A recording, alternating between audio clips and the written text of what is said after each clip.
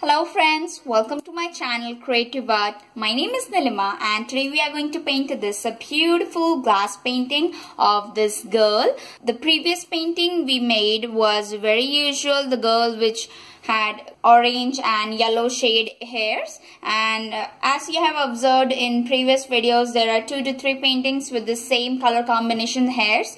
That is why in this video we have created something new in which we have given the hair colors as a rainbow hairs, and we can also call this girl as Rainbow Girl. Okay, you can call any name you want to.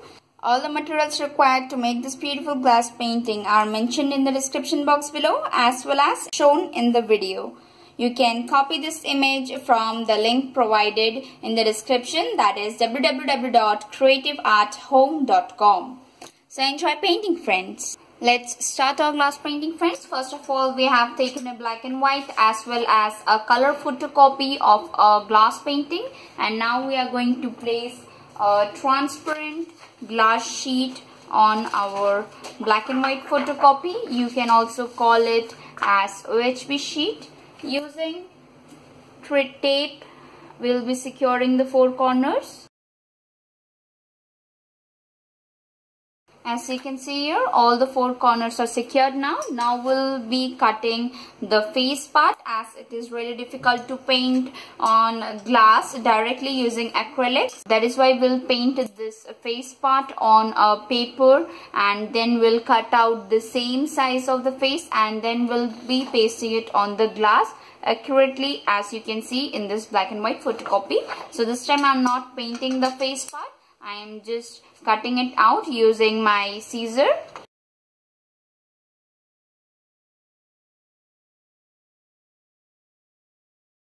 So using Fevicryl glue here, I'll be surrounding the whole face part. You can also use Fevistick if you want.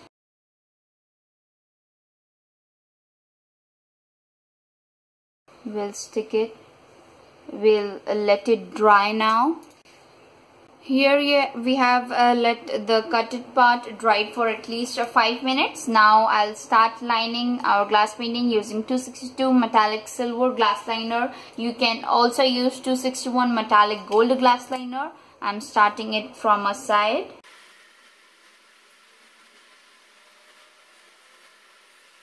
See friends, for this type of paintings, you can either first line up the whole painting and then color, or else you can color the painting first and then create the linings. You can do any of these, whatever you like.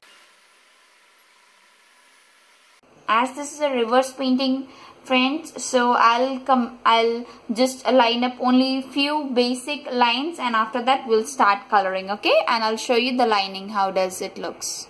Here friends, you can see that I have partially made linings to the leaves, or you can call them feathers, because this time we are going to do something new. I have already shown you the painting, how does it looks by the color printout, but this time I'll be doing it somehow differently, okay? So consider it a second painting which you haven't seen yet. I'll show you in this. So here I have removed all the 4 corners and I have placed it on a plain horizontal surface. So the face part, okay, here you can see it is placed in a very plain horizontal surface, and now I am thinking about to color the hairs as in rainbow colors, and these leaves to consider them as white coloring or silver coloring feathers. So we'll be starting coloring the hair in different variety of colors. Maximum I'll use more 7 colors to give it a very good rainbow effect hair. So let's start. First of all, I'll make few dark colors in starting. I'll use red as I always love it.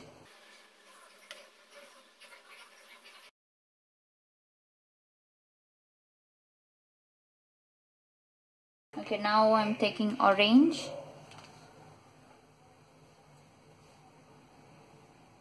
Mixing the orange with red.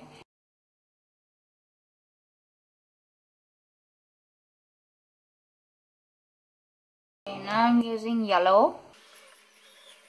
Try to mix the orange with yellow by making this kind of circular motions.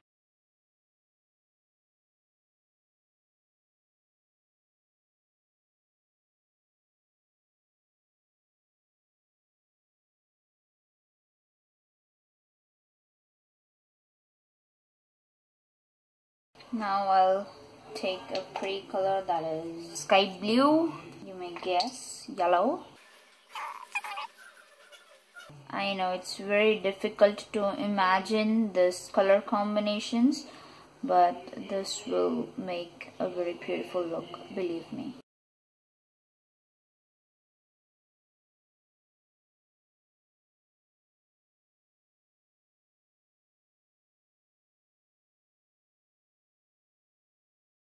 Trying to mix the blue with yellow. Okay, make the circular motions and mix the yellow and blue combination will give you the green color, and let it look that it's producing the combination that is blue and green.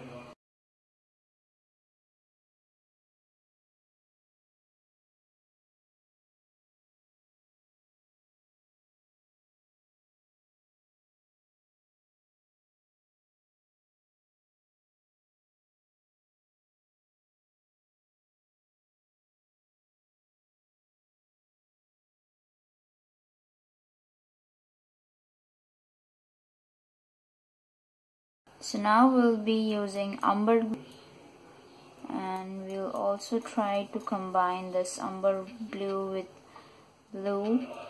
This is a very difficult one because umber blue is very dark and light blue is very light. So you have to first of all take your umber blue color. Then you have to again use your blue color, sky blue color.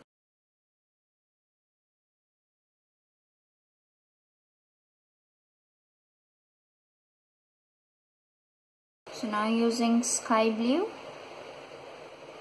I'll give the umber blue a very light tone. You have to just make circular motions and keep on mixing the color, and the new color will appear automatically.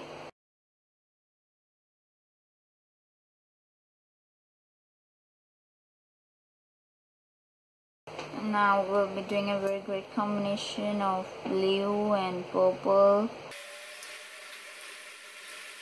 I'll actually use a pink to make this combination beautiful, because you know the combination of pink and sky blue gives you the new color that is purple.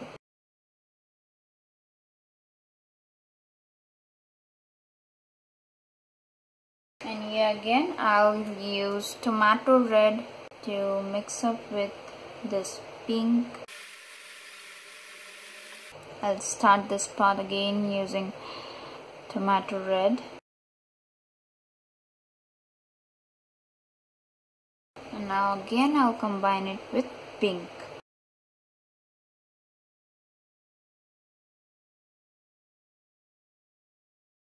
And here I'll be mixing part of pink with purple. So now in this part we'll again take some red.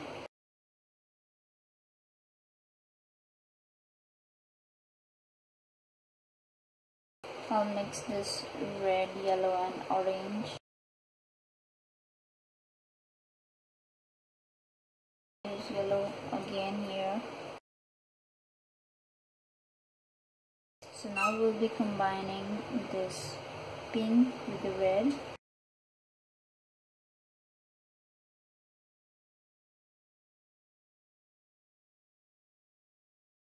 We'll use a line of tomato red here. Combine the red and pink. Make the colors clearly visible. Remove the bubbles. Okay, so now the pink is very clear over here. So we'll start mixing purple in this pink.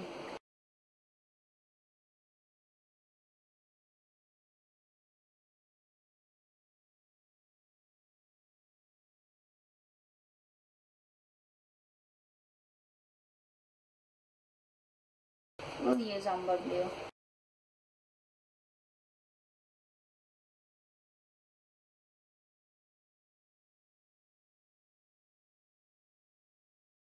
So your coloring the colorful part is complete now. Now using white, we'll simply fill up the feathers.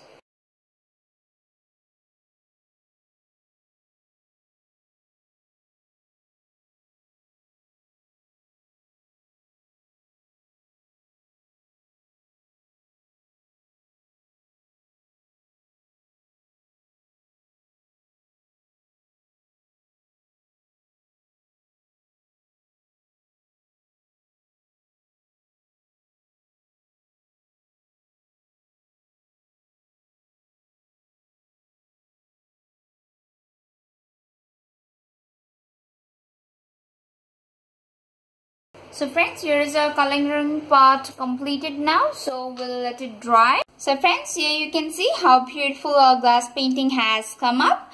I have completed the whole lining part using the same glass liner and again let it dry for about 12 hours, 10 to 12 hours, and we have made this time the white silver coloring feathers, and you can see the final look.